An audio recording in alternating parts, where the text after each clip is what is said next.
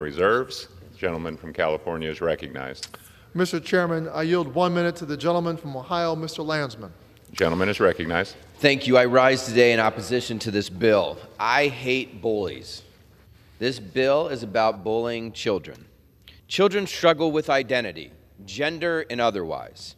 As a parent, I need all the other adults, teachers, coaches, and lawmakers to help me and my wife protect our children, to support them, to give them a sense of purpose and belonging. This is the opposite of that. You're picking on children. Your government has become so intrusive in our lives. You're in our doctor's offices banning reproductive freedom.